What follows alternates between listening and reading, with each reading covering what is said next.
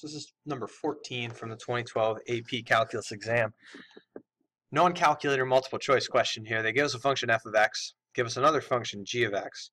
They ask us to find the derivative of f of g of x and evaluate it at 3. So before I found a derivative, I wanted to find f of g of x. So I wrote out f. I then placed 3x minus 2, g of x, in place of the x in f.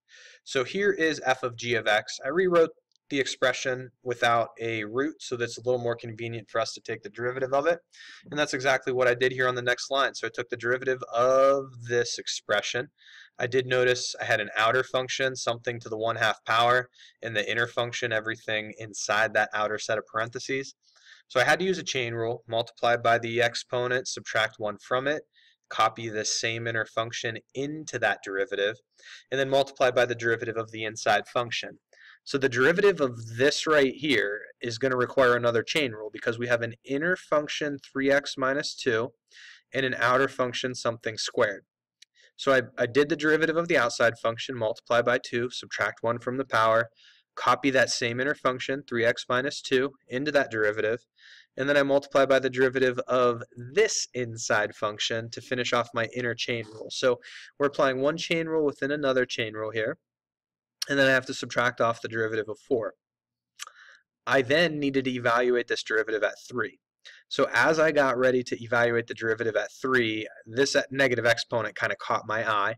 So I moved this set of parentheses across the fraction bar into the denominator, changed the sign on the exponent to a positive, left the 2 down in the denominator with that new term that showed up with it, and then I just left all of this in the numerator. I did plug 3 in place of all of the x's. Right, so when I plug 3 here, I'm looking at 9 minus 2. Then I have to square that, so 7 squared. And then I still have the minus 4 there, obviously. And then I plug this 3 here as well. So 3 times 3, once again, is 9, minus the 2 is 7.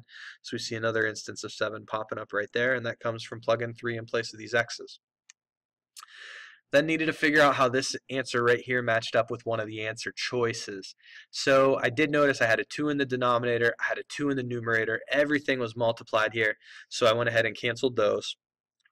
If I multiply these together, I get 21 times the 1, 21 in the top of that fraction. And then here, I guess I'm looking at 49 minus 4, yeah, 45 in that denominator.